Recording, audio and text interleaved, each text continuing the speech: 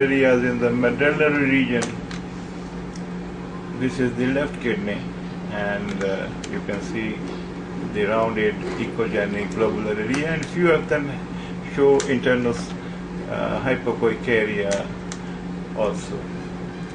This is the whole kidney, and you can see that the central sinus echocomplex is muffled. This is the area where central sinus echocomplex fat is seen. Not unusual to see muffling of the central sinus echocomplex in cases of bilateral nephrocalcinosis. But the kidney is being perfused normally. Function is normal. Again, you can see this is a case of medullary calcinosis, and when we try to see the thyroid gland of this patient, what we see is this is the thyroid gland. This is the right lobe.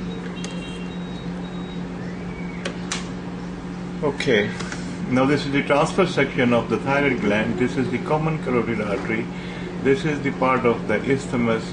This is the right lobe of the thyroid, which is enlarged, and the internal hypochoic areas, these ones are nodules.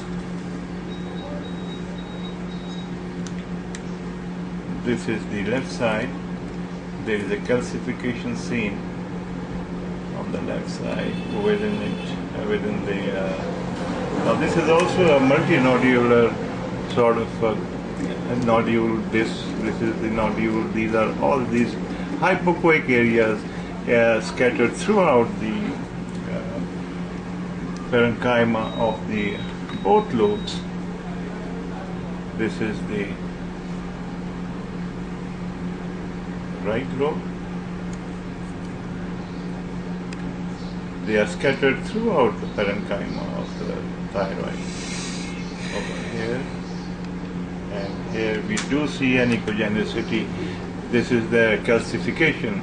This is the common carotid artery longitudinal section, and you can see how many hypochoic areas or nodules are scattered throughout this left lobe of the thyroid gland, which is enlarged, and we do not see. Do we see any vascularity? Yes, it shows vascularity, but of mild degree,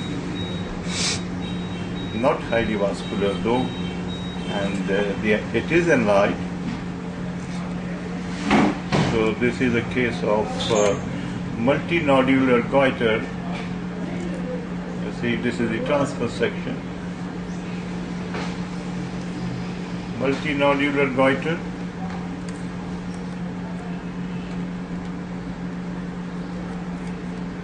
With medullary calcinosis, medullary